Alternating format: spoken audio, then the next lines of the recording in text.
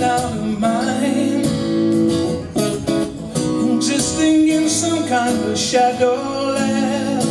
The lights are hidden from the light.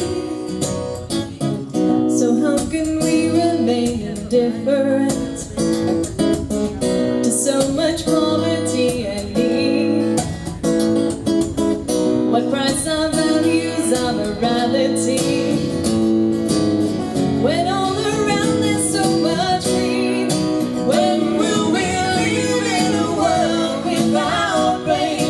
Some say that life must go on, but the questions remain.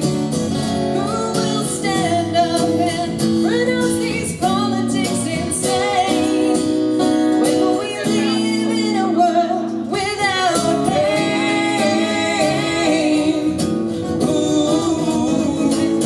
World without pain.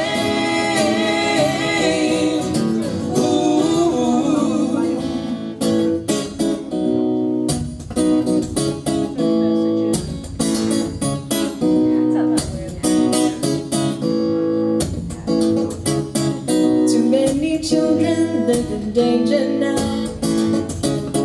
No one to tell, no one to hear.